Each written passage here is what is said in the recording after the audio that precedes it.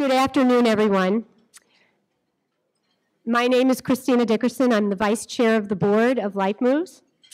And on behalf of Matthew Bells, our Board Chair, current and former board members, and the LifeMoves staff, welcome to the third annual Mid-Peninsula Lunch.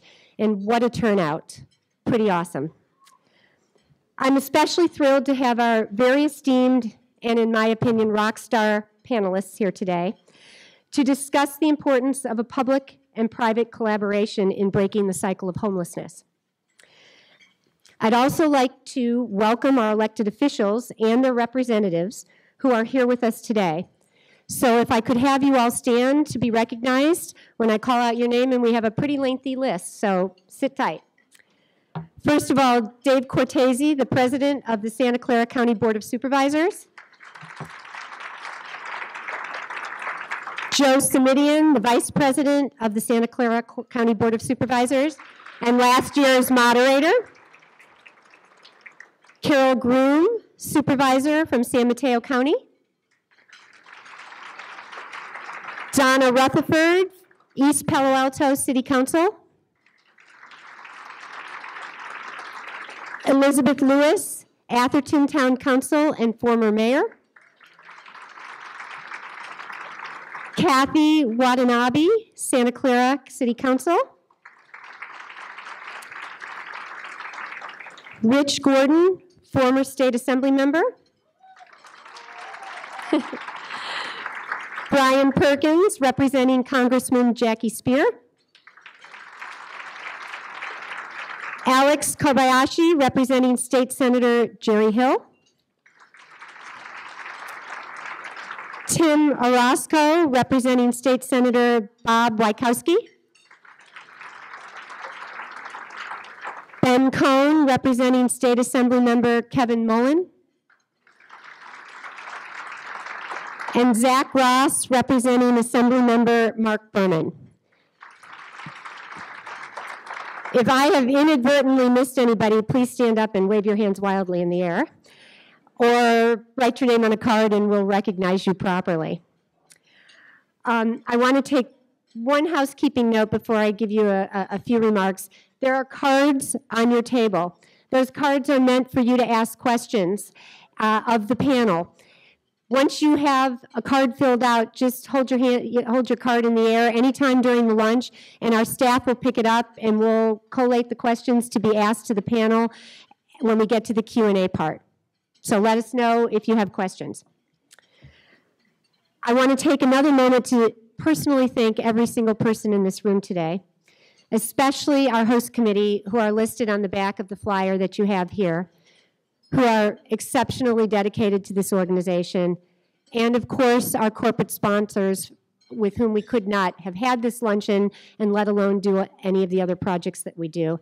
Those sponsors are Therma, who's our presenting sponsor, Palantir, Argonaut, Dome Construction, Wells Fargo, and Franklin Templeton, and they deserve a big round of applause.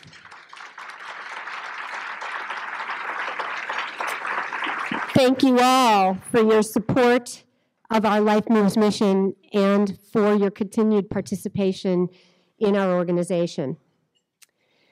So the issues of homelessness and working to overcome them have been a passion of mine for really more than 3 decades, which means I've just told you all how old I am. It's touched my life in every place I've lived, which are every major city in this country, from the East Coast to the South to the Midwest and now the West Coast. And I can tell you firsthand that no place and no region is immune to this problem. We seem to see it quite a bit more on the West Coast, however. My commitment to the cause started long ago in New York City when my mother-in-law invited me to join her on the Covenant House bus that rode around in the middle of the night delivering services to the homeless. It was an incredibly eye-opening experience for a young investment banker at the time, and it ignited a lifelong desire to try to help right this social wrong. More recently, I have been privileged to serve on the board of LifeMoves for over a decade. I work with an truly incredible staff that helps our clients return to a permanent home and to self-sufficiency. And thanks to the exceptional programs and services, most never return.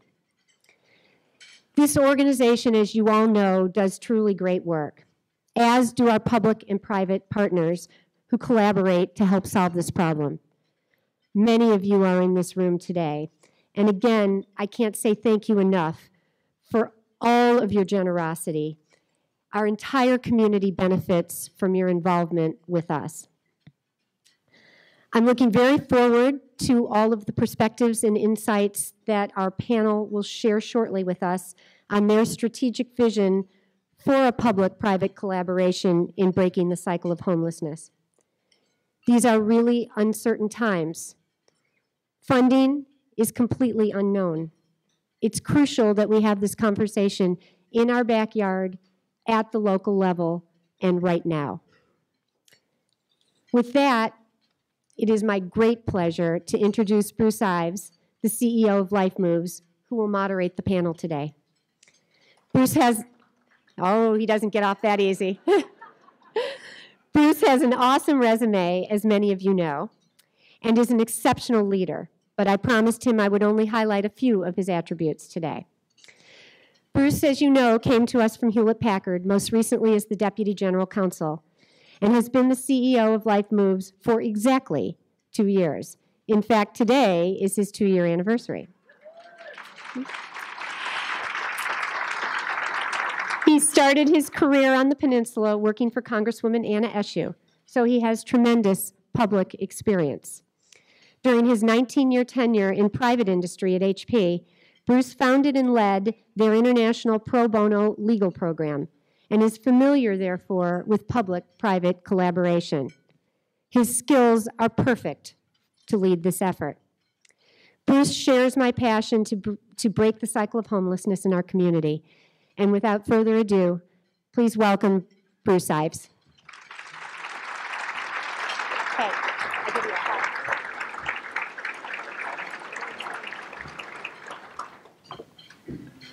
Thank you, Christina, for that generous introduction. I'd like to thank our vice chair and all of our board members who are here with us today and who give such vital hands-on support to LifeMoves all throughout the year. A couple of quick introductions.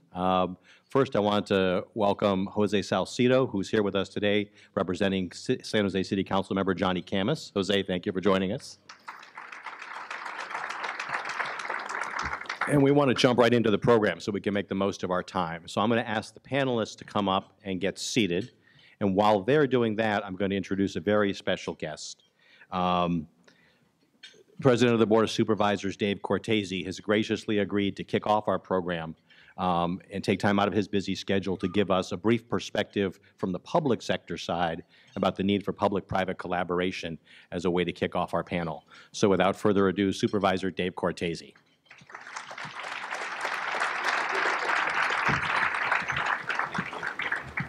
Well, thank you so much, Bruce. Thank you, all of you, for being here and for supporting LifeMoves and the great work that it does. And I'm just privileged to be here to speak to all of you for just a few minutes. I'm going to speak on the county's role in the fight to end homelessness, which has been a major priority of mine for the last several years as President of the Board of Supervisors, and I will tell you a major priority of Vice President of the Board, Joe Simidian, who is here as well. And I think that goes without saying. Most of you have probably read of his significant efforts to mitigate homelessness, including right here in this particular area.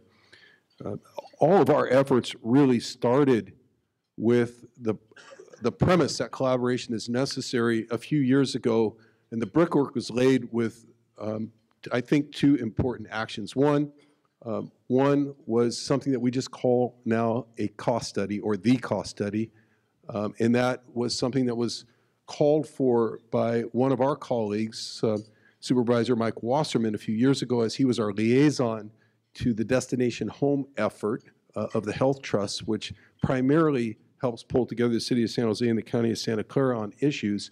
And Mike asked the question, what does it cost us not to end homelessness? What is it costing us to deal with the homeless purely through safety net service out on the streets? That told us that the persistently homeless, identified as 2,800 of the 6,500 homeless at the time, were costing us about $50,000 a year more each person than it would be if we housed them and wrapped services around them. So we realized right there that we had a business model and a potential collaboration with others that would make sense.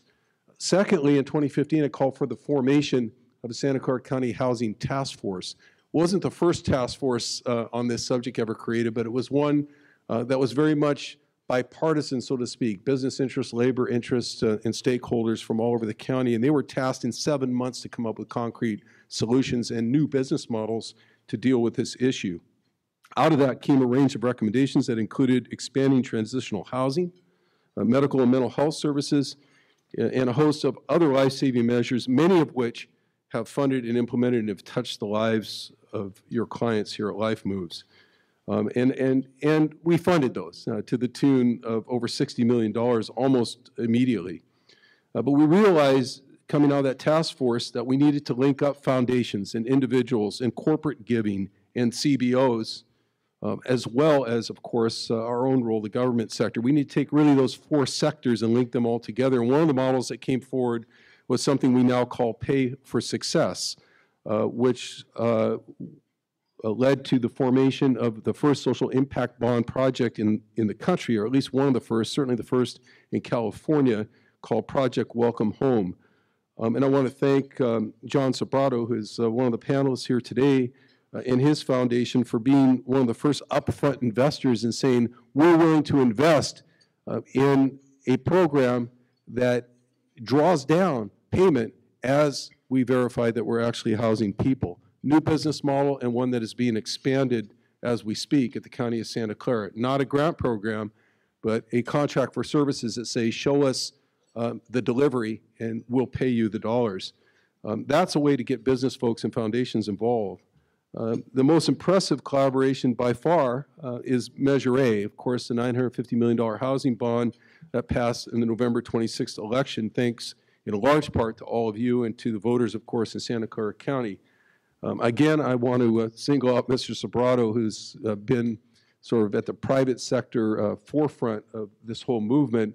He co-chaired that campaign along with me and a colleague of ours on the Board of Supervisors, Supervisor Cindy Chavez, as most of you know, effectively chaired that campaign and really took the bull by the horns, made sure that we were successful. We were successful by 0.88%.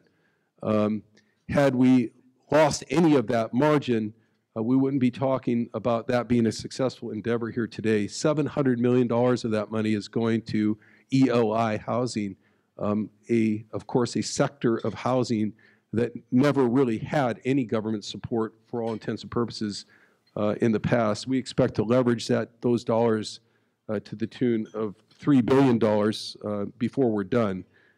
Take a moment to think about what the impact is going to be of nearly 5,000 new permanent supportive affordable housing units, and what that effect will have on the lives of clients like LifeMoves clients and so many other homeless individuals and families who struggle every day just to stay alive.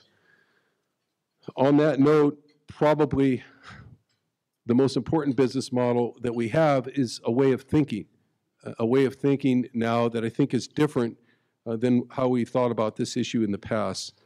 And that is, I think, very relevant to what I've called, as president of the board in this year, 2017, the year of compassion in Santa Clara County. And that is this: we're not here to rescue your clients, and you're not here for that either, nor are we here to rescue our constituents. They want to be partners. They want to be part of the business model.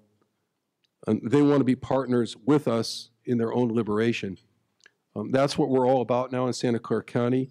Hopefully, that's what all of you are all about here in supporting our efforts, and hopefully the panel will help to enlighten us more on just how to do that bigger and better and more effectively in the future. Thank you again so much for being here, and thank you for inviting me.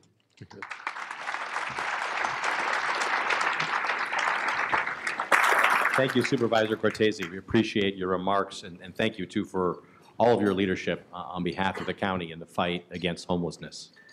We have a great panel lined up, and rather than introduce them and read you their long biographies, let's just jump right in. So I'll ask them all to introduce themselves as they give you each a brief overview of the wonderful work that they're doing in our community. So we can start right here to my immediate left. I'll ask Mr. Sobrato to go first. Good afternoon. We've been in the Valley. Our family's been. Microphone's on, please. Oh, excuse me, I forgot to turn this on.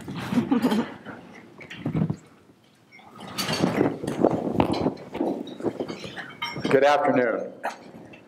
Anyway, our family has been in the real estate development business long before it was known as Silicon Valley. I think the first building I built for Lockheed was back in 1968. And we're sort of in the right place at the right time.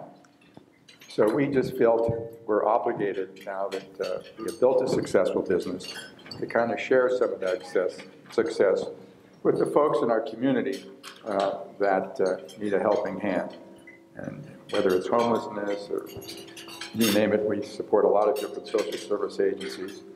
But I was particularly interested on the homeless side. I've been a board member of Destination Home that Dave has spoken about for a number of years, and was very pleased to see them instigate this Pay for Success program. So our foundation helped fund that by making what we call a program-related investment. And we'll get paid back provided it's a successful program. And so far it looks like it's fulfilling its mission. So when Cindy Chavez asked me to help on the Measure A campaign, I was all for it. Because what we've seen happen on the development side is all these cities are passing affordable housing fees, they're passing homeless fees, and of course, all this does is raise the cost of the housing that we provide. And it gets to the point now where it's just so, only 20% of the population can afford to live here. We have people contemplating leaving our valley. So we have to do something to bring down the cost of housing. And we have to do something to shelter the homeless folks. And as Dave pointed out, the most expensive homeless person that the county has to cover is a chronically homeless person. So, and unfortunately, a lot of these individuals have got mental health issues, they have substance abuse issues. And so we need to provide 24/7 supportive services on site. And of course, LifeMoves, does a wonderful job on the existing facilities that they have here.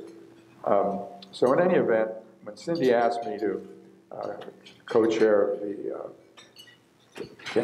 Measure A campaign, I was 100% for it, because instead of just the development community trying to help pay for some of the cost of homelessness, it gets spread across the entire county. Every taxpayer in Santa Clara County will have a slight increase in their property tax bill. Every business owner will have a slight increase in their use tax for their equipment. And so, this burden gets spread across everyone. Someone with a $500,000 assessed valuation of a home in Santa Clara County will cost them about $60 additional in property tax. So we were able to sell the program. Dave and I kind of double teamed and met with the Chamber of Commerce and talked to them, met with the Silicon Valley Real Estate Board to try to convince some of these business groups to, if not support the bond, but at least not to oppose it. So we're very fortunate that it did pass slightly, just a little bit over 2/3. So I'll turn it over. Great. Hi, everyone. My name is Meredith. I am the co-founder and president of the Primary School. The Primary School is a relatively new nonprofit that is working in East Palo Alto with children and families. And we started the Primary School, myself and my co-founder, Priscilla Chan, who is a pediatrician, coming from two sectors, her from health and me from education, where we were really frustrated with what was possible for our high poverty children and our children of color, and feeling like no matter how hard we worked, it was impossible to work within a system that was structured to support a different kind of child, and that there was, no matter what we did, no matter how many innovations there were, we couldn't really keep our children healthy or have them achieve the type of educational outcomes that would actually break the cycle of poverty. So the primary school was really founded out of that kind of frustration with the existing system and the desire to say, if we could start from scratch and really provide the best things possible for our highest need children, what would that system look like? And we came up with a model after talking to many families, many practitioners, and policymakers as well, about what would it look like from scratch. And there were 3 key elements that we're implementing. The first is that you really need to bring health and education together. It is impossible to keep a child healthy over the long term who isn't educated, and it's pretty impossible to educate a child who has severe health issues as well. They're working against each other. So how do we bring those 2 systems together? The second was that you've got to start earlier. I personally came from working in high schools, and we know now so much about the science of early childhood. The majority of brain development happens from 0 to 5. We know about the impact of trauma on children that is not irreversible, but has a truly lasting impact. And the fact that our public education system catches kids after this period is just simply not early enough. And the third piece, which I think is very related to LifeMoves work, is that you've got to put this parent at the center. The parent is the most powerful person in a child's life. They care more about them than anyone, and they have an enormous amount of influence and the desire to do amazing things for their children. So these 3 elements, the integration of health and education, the support for parents, and starting early are the 3 things that formed our model. And so we have been operating for a very short period of time, since August, in East Palo Alto. We're currently working with 250 families between the ages of 6 months and about 5 years old. They start our program really at birth and work with us in an integrated model where we support parents with family coaching that really asks them what their goals are and what they want to achieve, and also builds a sense of group cohesion and community that lets families know they're not alone and that they can achieve these amazing things.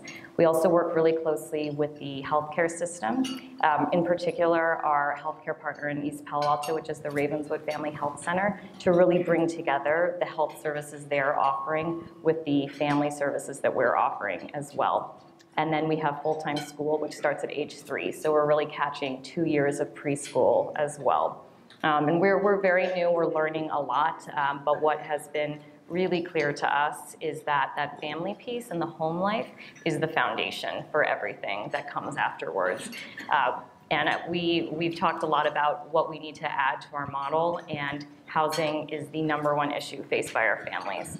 And we have a lot of families that are homeless. We have a lot of children who are homeless, and if you can imagine what it means to come to school and try to learn after sleeping in a car for the evening, or somewhere else, or being in a chaotic household where there's 10 people sleeping in a room and asking someone to learn reading or math, and that's the struggle that we're working with. And so we're really lucky to be able to work with partners like LifeMoves. We have a number of families who are part of the program, and I know it's been unbelievable to work with them. And we're actually trying to build a holistic solution that creates that healthy foundation for children to be able to learn and to be able to be healthy as well. And having these pieces come together in a comprehensive model is what we think we really need to have that kind of success that's actually going to break the cycle of poverty. Thank you, Meredith. Before we move to Daniel, I'm going to switch out and give you this mic because I think we're getting a little bit of feedback with the wireless mics. I was wondering whose fault that was. Yeah, it was my fault.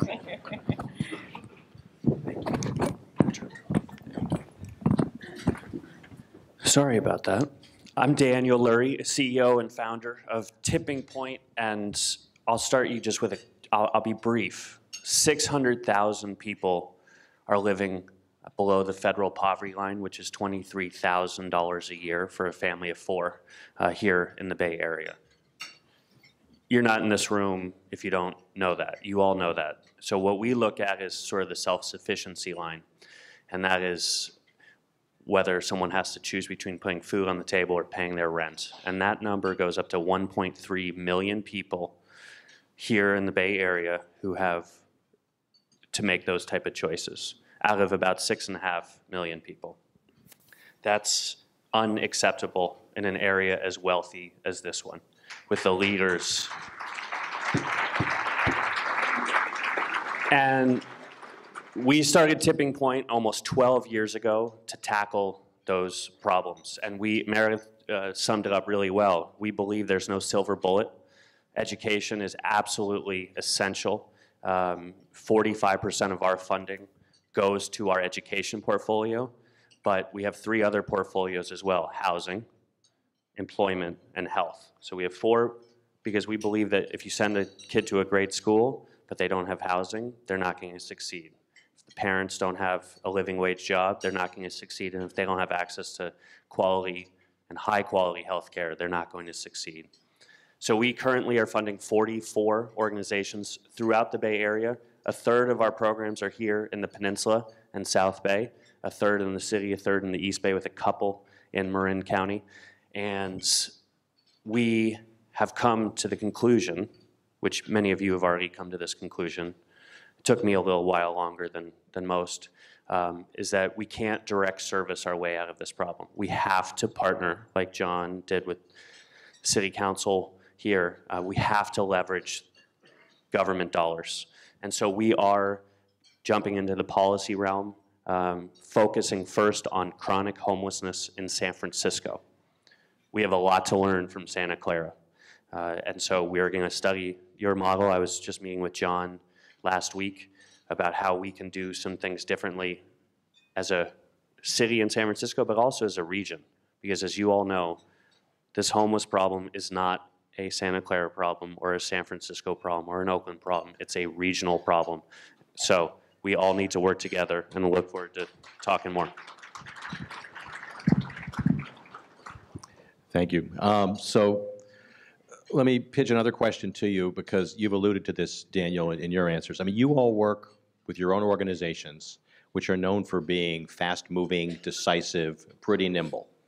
But when you go to collaborate with the public sector, you could be buying into a lot of bureaucracy and a lot of red tape. So why go the collaboration route at all? Why not just do it on your own?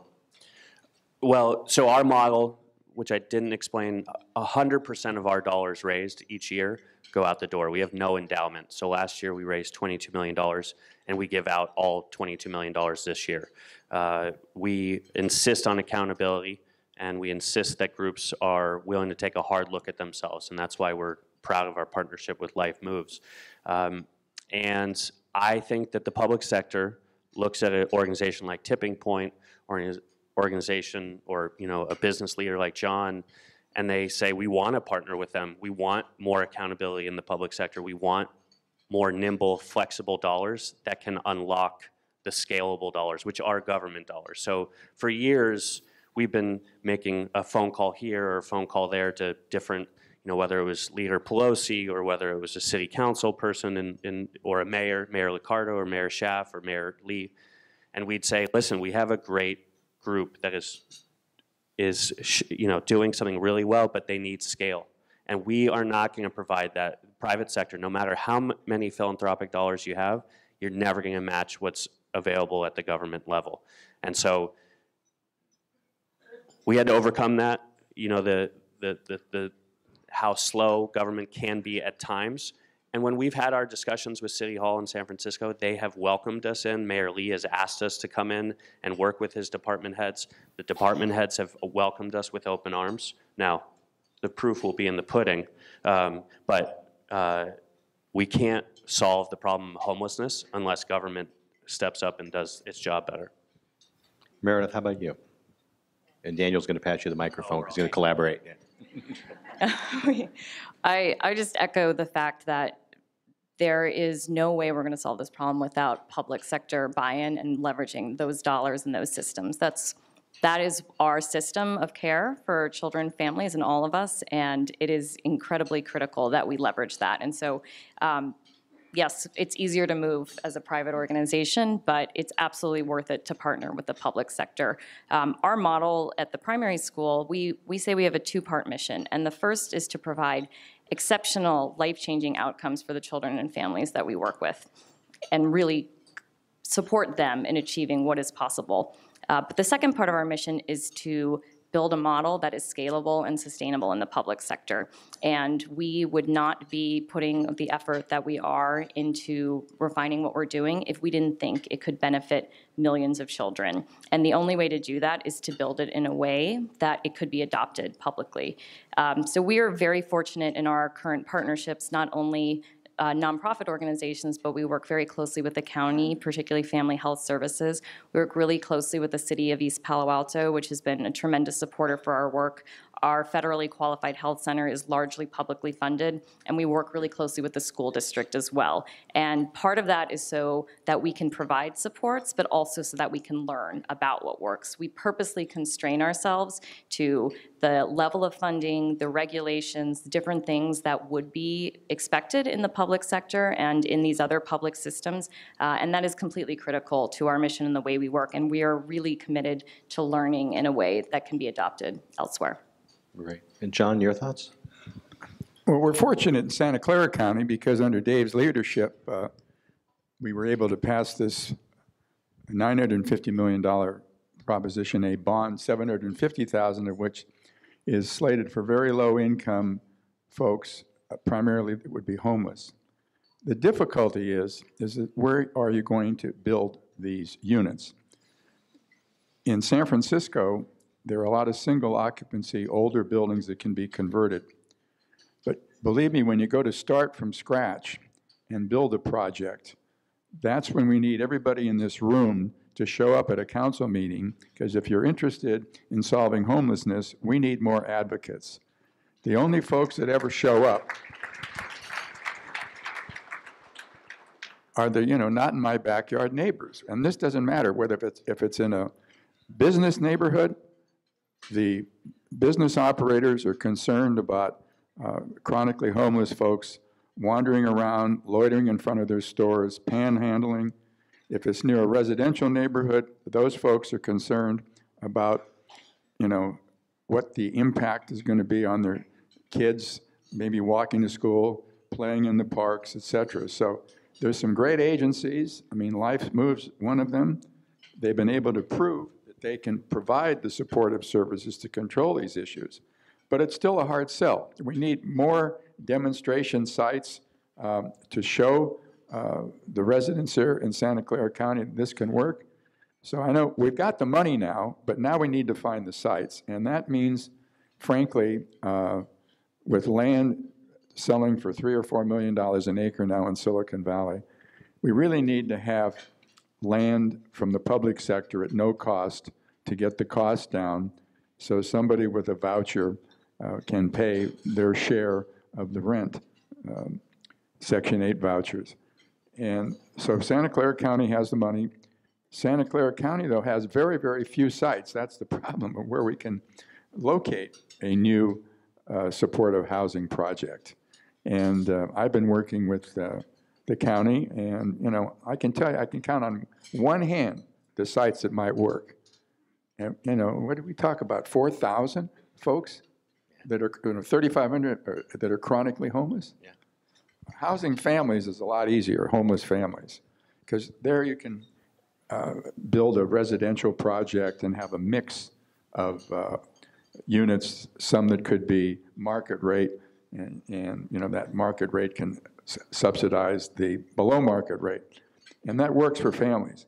But when you get into the supportive side, the cost of providing 24/7 services, whether it's counseling, whether it's helping with job placements, this is very, very expensive. And fortunately, we have the money now in the county. So once these sites are identified, I hope everybody that's in this room will pay attention and be an advocate at a council meeting and say, neighbors, this is something we need to do. Let's be compassionate. Let's not, build a drawbridge between those folks and our neighborhood, and give us, some help. And that's the only way we're going to get anywhere close to solving the problem. Great, thank you. Let me pitch one back to you, Daniel. I'd like the other panelists to comment as well. We've had some comments now from some folks that they kind of look at the problem of homelessness itself, and they say it's so big, it's so complex. You've got addiction issues, you've got mental health issues, you've got the cost of housing. Is homelessness a problem that's so big that it really can't be solved? Do you think homelessness is a solvable problem? Yes. Right? That's why you guys do the work that you do. That's why we have to remain optimistic. If you're in this room, if you're an elected official, if you're philanthropic in any sense, you have to remain optimistic. Now, you then have to break it down. You have to break the problem down. So how we're looking at it up in San Francisco, because I agree we need pilot and test sites, is that we looked at this issue of homelessness, and we have 8,000 to 10,000 people that are homeless on a given night in San Francisco. There's a lot of people working on, not a lot, but there's people working on family homelessness, and there's people working on veterans homelessness. But there are 1,700 to 2,000, and we know that that's just a proxy number, but that's about the number of people that are chronically homeless. And so tipping point, because we like going after the hardest to serve and the toughest, the areas that are not well funded, people are not thinking about those people that are drug addicted and mentally ill that are living on the streets of San Francisco. And so we're breaking it down to that number. So we're going after that population. That's what we're working on with the city and county of San Francisco. And then you can start getting some wins. Veterans homelessness has dropped dramatically in this country. There's a lot of funding going into it, which is excellent, and we need more of it. Family homelessness, there are a number of corporations working on it alongside Mark Benioff. Airbnb just jumped in San Francisco. The San Francisco Giants just jumped in on family homelessness. So we need people to go in their lanes and just drill down and do all they can on those issues, and then it's solvable. So I think you have to remain optimistic, and you have to break it down into bite-sized pieces. Great. And Meredith, some people would say maybe the only thing more broken than our housing system is our education system. Is education fixable?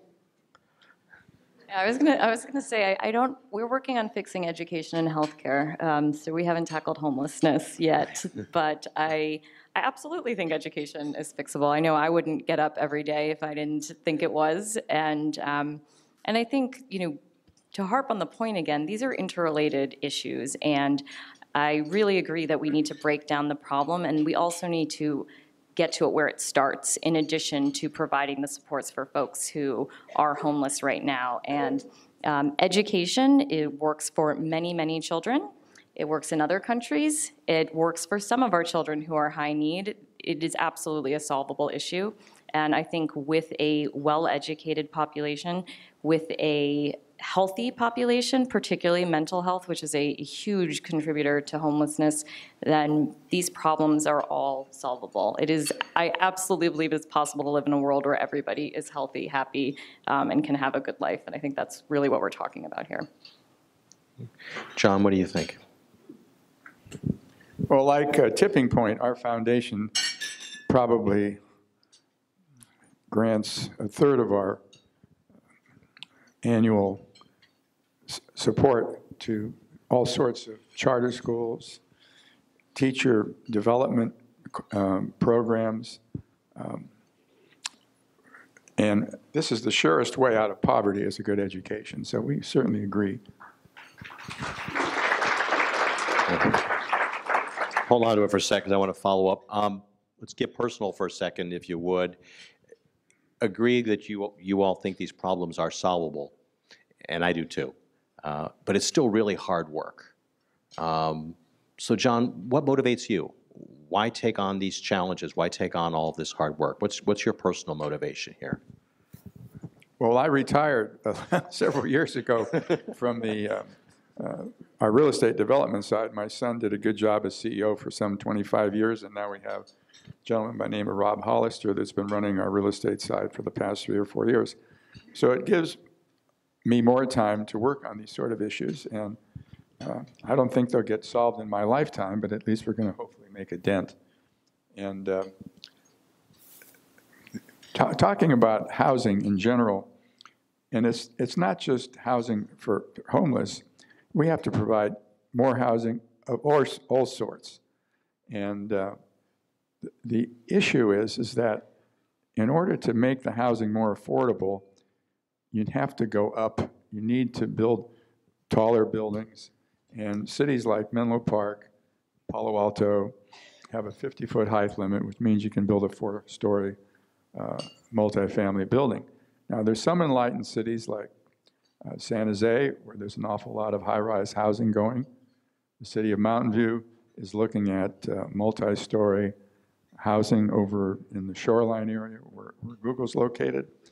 But you know, we have people that complain in Menlo Park that they can't hire policemen, first responders, they can't afford to live there. But yet, you know, hey, we can't build anything over 50 feet, you know, no way. And so that has to change. And you know, there's also a big concern about traffic. But I'm a believer in this autonomous driving vehicle that we'll probably see on our streets in 3 or 4 years. I think what's going to happen on the traffic side is the software is being developed as we speak. It's going to be able to match 3 or 4 riders in a vehicle that want to go to a particular location. And that hasn't worked with public transportation, with buses, with light rail. You know, there's very, very few riders. So I think the Uber solution is going to solve our traffic problem long term without having to build more lanes. And this will allow, I hope, more housing to be built in its place instead of parking lots. Great. So, Meredith, if you would share a little bit about your personal motivation for the hard work that you're doing at the primary school.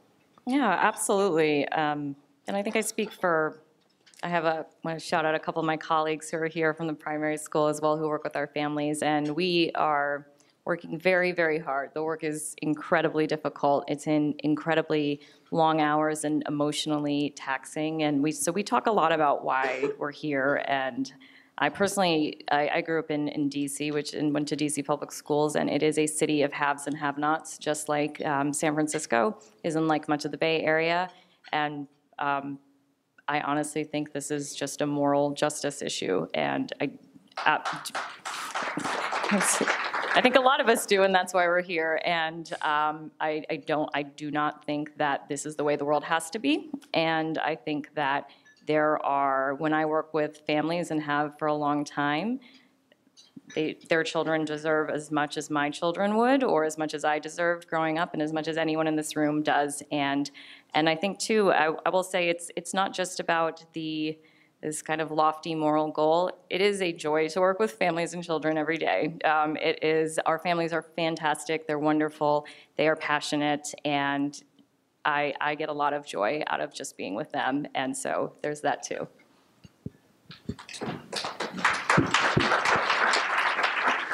I like to avoid personal questions. So Melissa Wang, who is our Deputy Director of Programs, and who's here, she and I get fired up by working with the leaders and the teams at our organization. So Bruce, I'd like to ask what gets you fired up? Oh, totally unfair. So what motivates me? So it's somebody alluded to earlier today. It's been 2 years to the day in the job. And then clearly I was drawn to the organization by its mission. But I think the 2 things that I would single out, first is our incredible staff.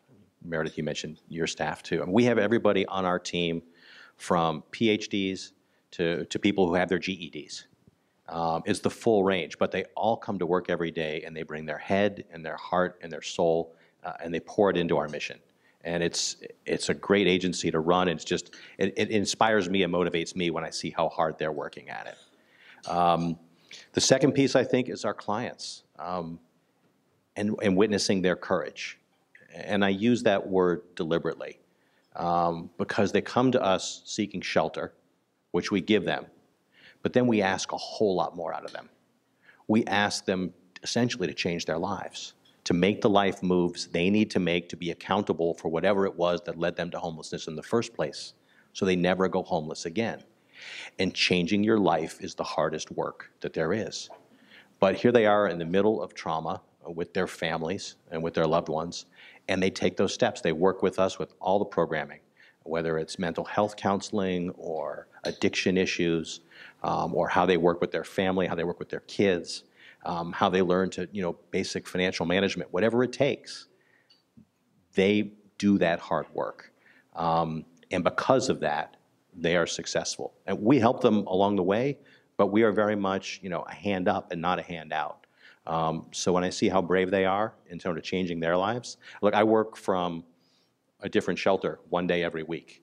And I do that not just to stay in touch with what's going on in the field in our organization, but I do it for personal reasons, because it gives me the chance to see our staff and our clients in action.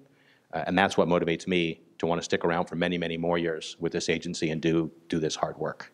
But now I'm going to kick it back to you, because Melissa and I were talking, and she thinks you need to answer the question too. Do I still have to answer the question? Yes, you do. I mean, that's what you just said is what gets me fired up. We got into this work because, and we come at it from knowing that we are not the experts at Tipping Point. We're out there trying to find the experts and find the groups that are on the ground doing the hard work, and we've never for once thought to ourselves, we know better than our groups. We know that you guys are on the ground working incredibly hard, serving, you told me 700 people tonight you will serve and house.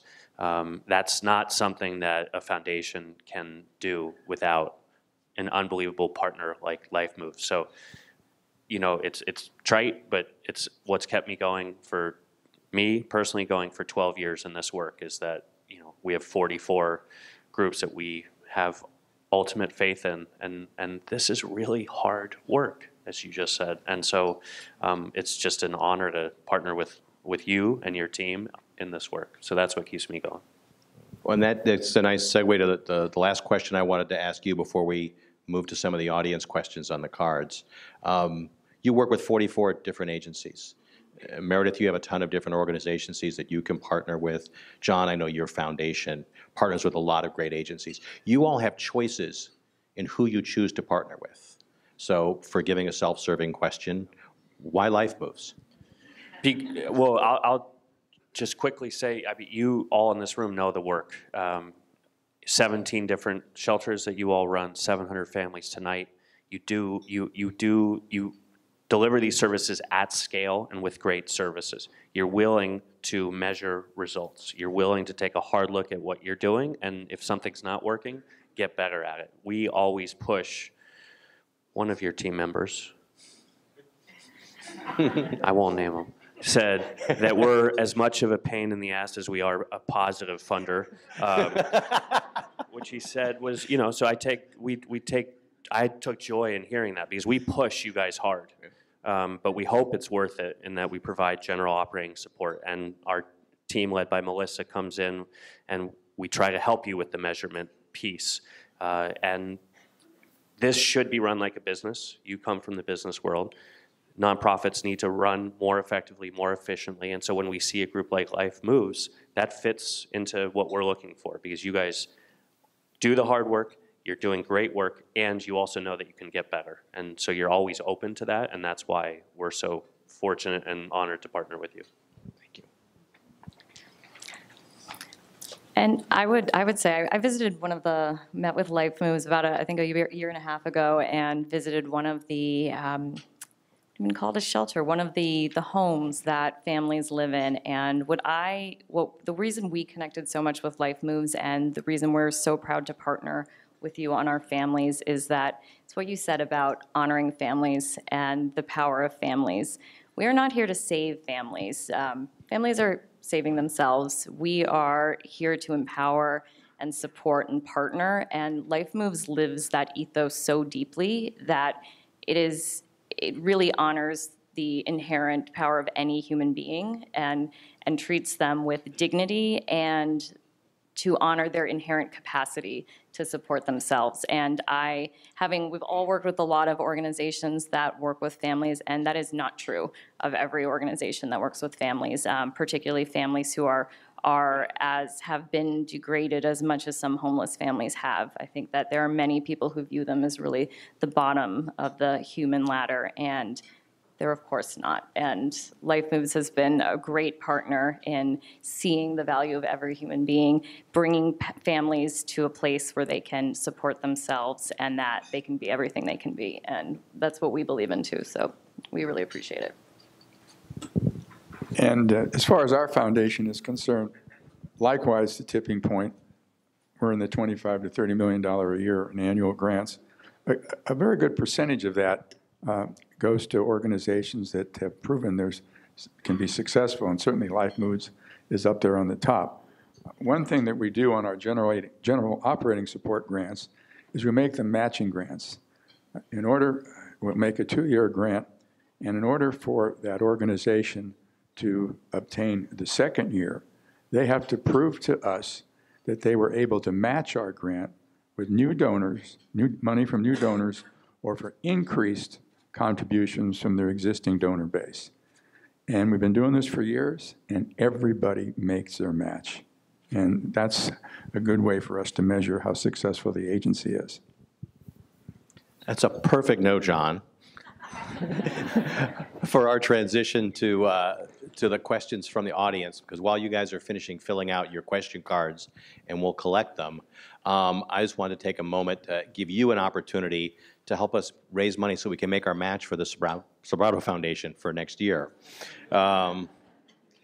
Here's how you can act today. If you want to take advantage of a dollar-for-dollar match that we have in the room today, thanks to our generous host committee, and so you can help support LifeMoves for all of the reasons that our panelists just so eloquently stated. Couple things to do. First, remember the number that Daniel just mentioned. Tonight, there are 700 people who will put their heads on pillows under our roofs, and half of those will be children. Second, please remember that we get great support from our public sector partners, like the County of Santa Clara, and that helps us to keep the doors open and to keep the lights on, but it's not nearly enough to do what we need to do. And third, please understand that it is private money, mostly from people who are just like you, that funds all the intensive case management services that our clients depend on to become accountable for the factors that cause their loss of housing and to help them succeed in overcoming that. So your generosity is what makes it possible for us to be able to return 92% of the families and 78% of the individuals who finish our transitional programs to get them back to stable housing and to self-sufficiency. So when you invest in LifeMoves, you're not just investing in shelter. You're investing in a solution that actually breaks the cycle of homelessness for these families and individuals and keeps them from coming back through experiencing repeat episodes and ongoing trauma. But that only happens if we all step up as private donors to match the public investment, if we truly collaborate in supporting a solution that works. So please find this card that's on your table. One side you'll see has examples of how your gift will make a tangible impact in the lives of our clients. And conveniently, on the other side of the card, you can use this to make your pledge or contribution today. And please remember again that every dollar you donate today is going to be matched dollar for dollar by our host committee. When you filled out that contribution card, you can put it in the basket on your table or drop it off with one of our amazing staff after the program concludes. Now, I know that writing all those zeros and all those commas is going to take a little bit of time. So we'll give you a moment to finish filling that out while we finish sorting out the question cards, and then we'll be back to pitch your questions to the panel, and the program will continue. We can go to the questions here, and we'll try to get through as many of your questions as we can. And for those that we can't, I will take them back. We're going to read all of them. We get a lot of great ideas and a lot of great perspective from all of your feedback. Okay, here's an easy question to start with. I appreciate all of the panelists' hard work and optimism But when I see the news coming from Washington, D.C., I worry that major cuts are coming to safety net programs. What happens then? Daniel, you want to start? We have to fight harder. We have to come together. I think, you know, what's going on in our country politically is, you know, it's a tense time. It's uncertain. Obviously, we're divided. And so I think actually we need to look for leadership at home.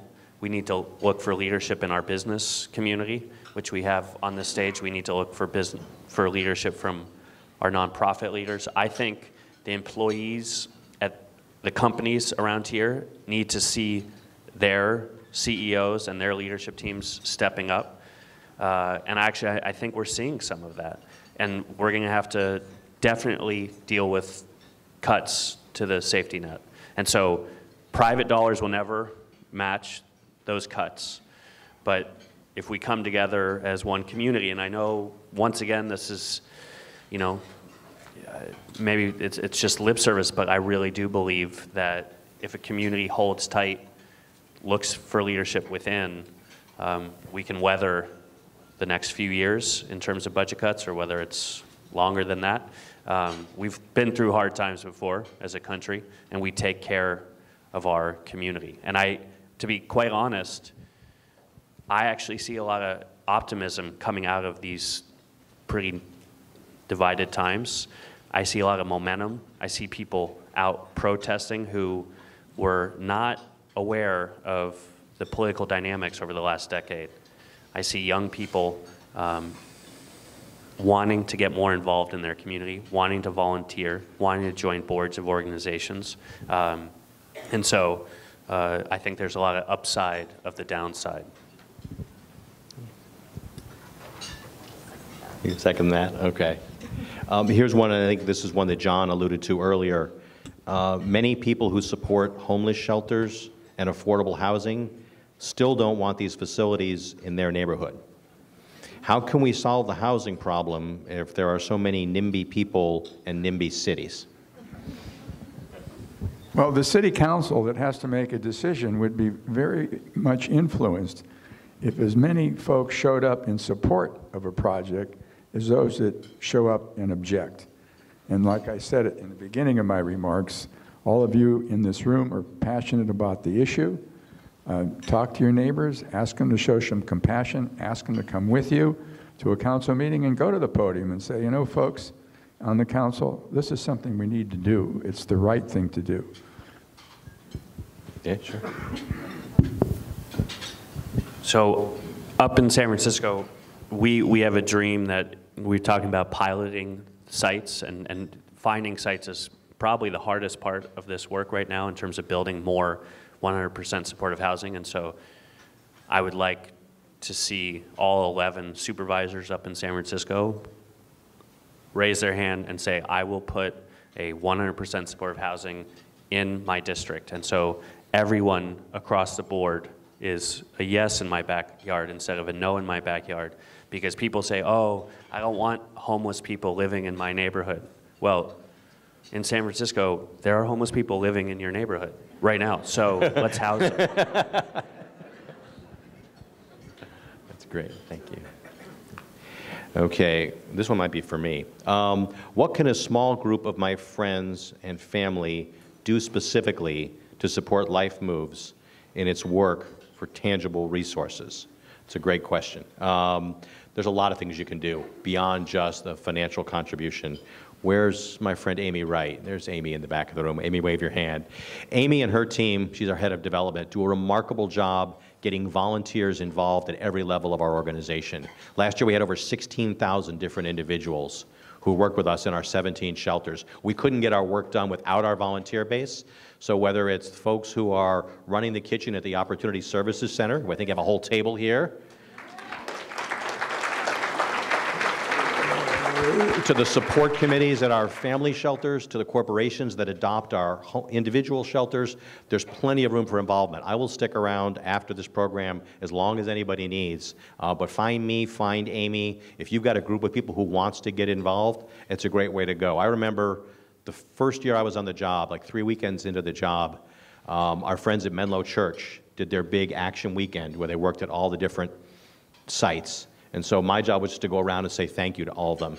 And I went to our Maple Street shelter, and there was this very lovely older couple, and I was thanking them, and I said, we really appreciate your coming out this Sunday. And she just looked at me and said, young man, we're here every Sunday. And there were 4 couples from the church, and they all like to get together every Sunday, but instead of going to Starbucks, they went to Maple Street Shelter and made breakfast for 75 people every Sunday for 12 years. So that's the kind of involvement we welcome. That's a great question. Let's see what's next. Changes in funding from federal government, less money. How will that affect the work of LifeMoves in our community? You guys have any more crystal ball views of what you think might be coming specifically in terms of cuts to housing or other funds?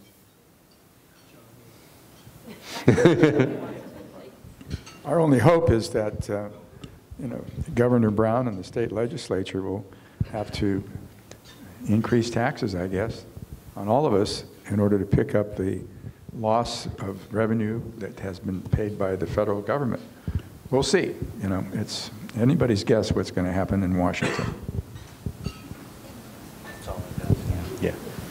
Yeah, I think that's a good point, is that we've seen shifts in priorities within housing and urban development from time to time, sometimes more towards permanent housing and away from the kind of shelters that we operate.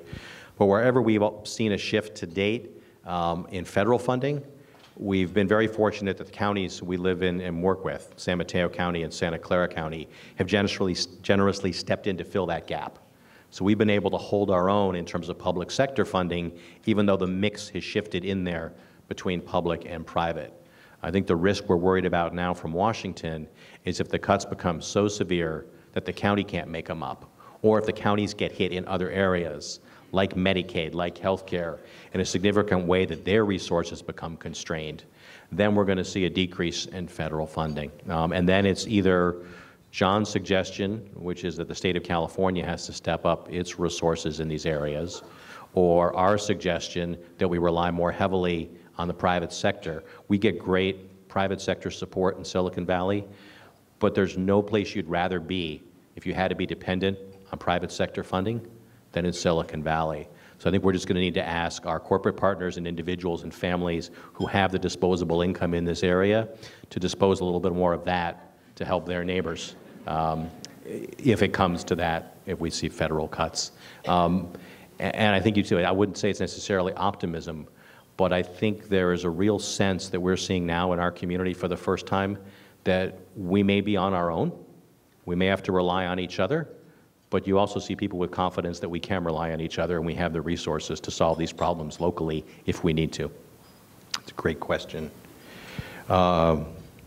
With potential substantial coming limits to personal charitable contributions and deductibility, how do you plan to adjust your development initiatives if necessary? It's a good question. I'll tackle it briefly. We have 3 major components to our private sector fundraising. The biggest component, the most important to us, obviously, is individual giving. We also get significant support from corporations in our area, many of whom are underwriting the lunch here today, and from foundations. And some of our biggest foundation funders are represented on this panel. But there are more corporations out there. There are more foundations out there. And so if we were to see changes in tax laws that impacted our individual giving, we would look to increase our fundraising in those other areas. Yeah. I think, Daniel, you once at an event suggested that the coming changes in tax laws were an incentive for people to give. To give now so you can deduct. Now. But over the last few months, and John's right, there's no one can guess what's going to come out of DC these days, but we're hopeful that the charitable tax deduction does not go away. We've heard that it's unlikely to be altered, and if it is, it hopefully wouldn't be substantial. That's the latest, but obviously we don't know. Great. Here's one that talks about the linkages. What are some of the models you have seen of schools tackling the issue of homelessness or affordable housing among teachers and families? Yeah, when we started this work, we looked across the country, and the housing issue has only gotten worse since we started forming our model. But I think there's actually some exciting things happen. I think, one, the idea that you need to support families in order to support children was not invented by the primary school. That's something that a lot of schools have tackled, and it goes everything. There's some really interesting research actually on schools that have put in washers and dryers in their buildings, and as such a very small measure, something that we're really proud our local school district is doing now, and that being a barrier to coming to school. If you're homeless and you can't come and clean clothes, what does that feel like to be there during the day? So I actually think there's just a little bit of low-hanging fruit happening there. There's also some really great work going on in San Francisco with the school system there. They are pursuing teacher housing, which I know doesn't seem directly connected, but keeping housing for our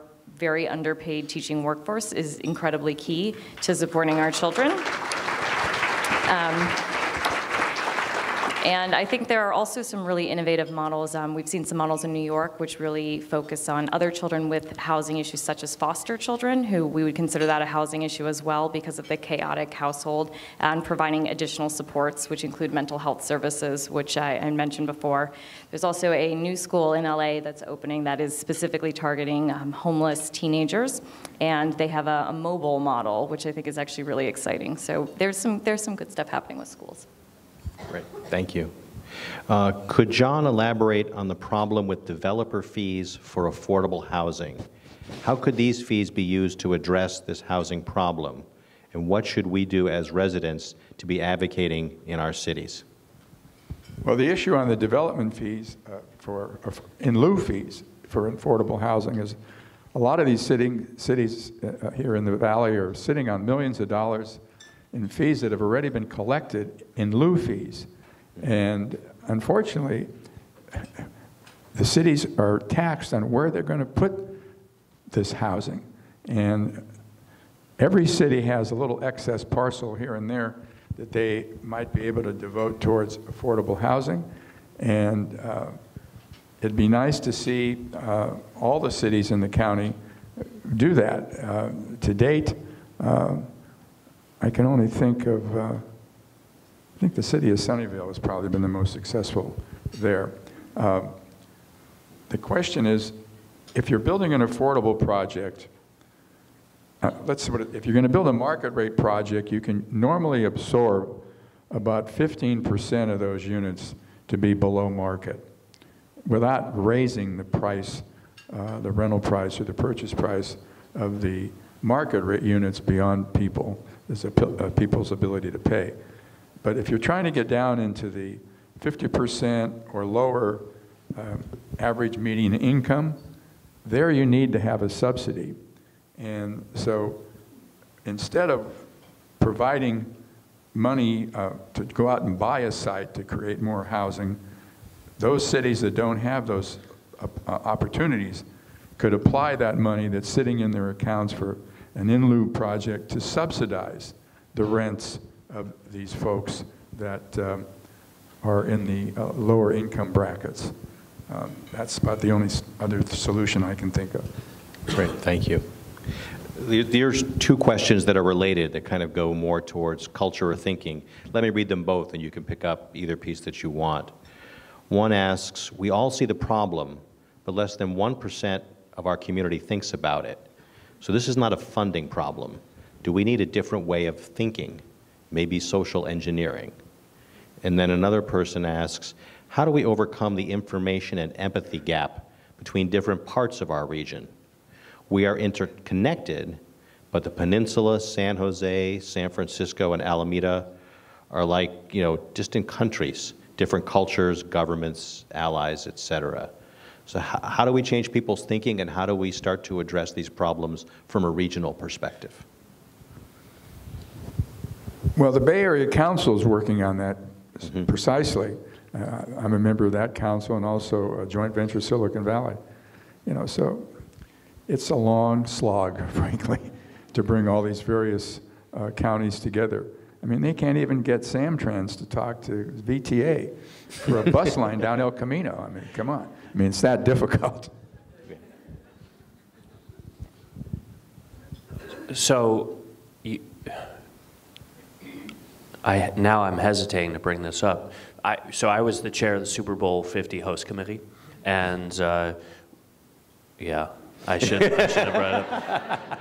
But we got the mayors from all of these cities to talk and to work together. We got transportation, the MTA, to get the 30 or 40 different transportation agencies to work together. We moved people around the Bay pretty well for a regional effort. We had people staying all over the place.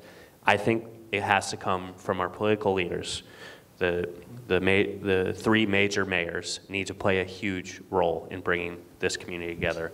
And once again, private sector, the business sector has to go at this problem, because the employees at these companies want to know what their companies are doing to improve the lives of those living in poverty here in the Bay Area. We are seeing those that are in their 20s and 30s do care about these issues. I don't agree with the 1%, actually. I think it's much higher than that. I think we are a compassionate region, much more so than many other parts of this country. I truly believe that. And we have the ability to connect people digitally and socially, and we just have to do it really well. We have to tell a compelling story online, digitally, and we have to also improve our transportation systems. And I agree with you. I think, the ride sharing and the driverless cars are definitely coming. I mean, they're here, but they will play a role, but we have to make it easier to get from here to San Francisco instead of an hour and a half, 2 hours up, which I'm expecting when I leave here today. And then people will feel more connected. So more housing, more dense housing, more people living close together, people being able to get to work from deep in the East Bay into San Francisco in 30 to 45 minutes instead of 2 hours. And so then you have people that are interacting and commuting together, and I think that helps. Great. And mindful of time, and we promise to get you out of here on time, let me wrap up with one last question. Asking about the greatest obstacles to public-private collaboration, and I think I'd like to turn this around a bit and just talk about one of the great opportunities in terms of collaboration by telling a story I promised not to tell about our panelists. When we were planning this call, we were so excited we got these three folks together. We said we should hold a quick conference call just to prepare and give them all the information. And the hardest thing in the world, harder than Samtrans and VTA, is finding 1 hour on the calendar that all three of these very busy people are free. But we managed to do that a few weeks back. And we planned carefully how we were going to go through the program and explain everything and get everybody prepared for this discussion. And I think we got about 4 minutes into the conversation before I lost complete control. And the reason was because John Sobrato wanted to talk to Meredith Liu about literacy in East Palo Alto and how we could increase that. And Daniel Lurie wanted to talk to John Sobrato about how we can reuse shipping containers to provide affordable housing for homeless people in San Francisco. So they spent the rest of the hour doing what they do every day, collaborating, brainstorming, and solving problems in our community.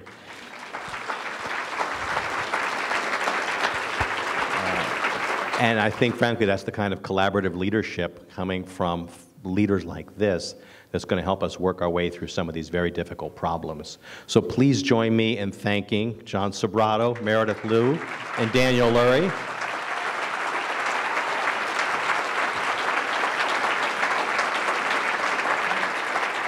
I'm happy to stick around afterwards and talk with anybody who wants to learn more specifically about LifeMoves and our model. We'll get you out of here on time. Don't forget to drop your contribution cards in the baskets or at the door, and we'll see you all back here next year for our next Thought Leader Luncheon. Thank you very much. One shot of the panelists together.